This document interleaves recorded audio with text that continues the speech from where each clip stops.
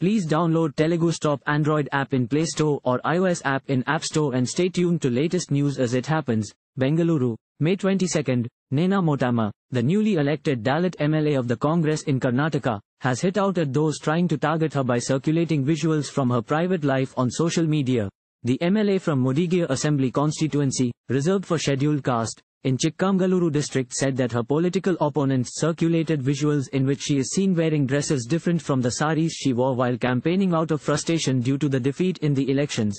Don't let the frustration of defeat haunt you further. Yes, politics, me, myself, my personal life is the answer for those idiots who don't know the difference, tweeted Nena, who posted about a minute-long clip of her pictures from her personal life used by the opponents to target her. In these pictures, she could be seen wearing clothes other than sari, and spending time with her husband and friends.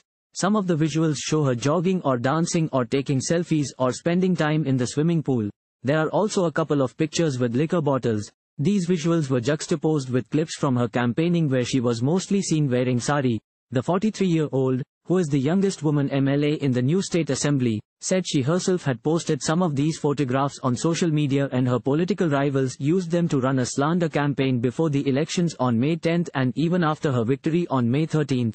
After Nena's team filed a complaint with the police, the video was taken down from the Facebook page of the local BJP unit. Nena, a former corporate lawyer and National Law School of India University, NLSIU, and University of Pennsylvania alumna, defended her action of posting the video. She said she had nothing to hide as her personal life is different from her public life. She feels that wearing certain clothes in her personal life or as a corporate lawyer will in no way affect her job as a legislator.